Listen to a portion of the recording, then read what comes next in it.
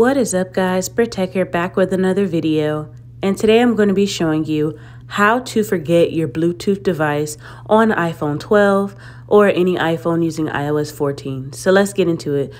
Now, there's two different ways you can access your Bluetooth settings. The first would be to just tap on settings and then go to Bluetooth, and then that's how you do that. Now, the second way would be to go to the top right and swipe down on the corner so you can access the control center.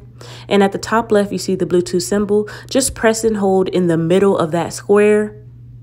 And as you can see, it'll bring this screen up. Now tap on Bluetooth to enable it and turn it on. And then you're going to press and hold on Bluetooth. And this is going to bring up an option so that you can select Bluetooth settings at the bottom. And that takes you to Bluetooth settings as well. Now, what you want to do to forget the device, you have to go ahead and select the blue eye on the device you want to forget. So you just go to let's say I'll go to Kay's AirPods, and I'll just select that blue circle with the eye in it.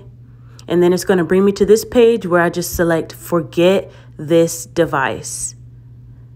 And then, of course, I'm going to do that. And then it says removing Kay's AirPods from this device will remove it from all the devices on your iCloud account. So let's forget that.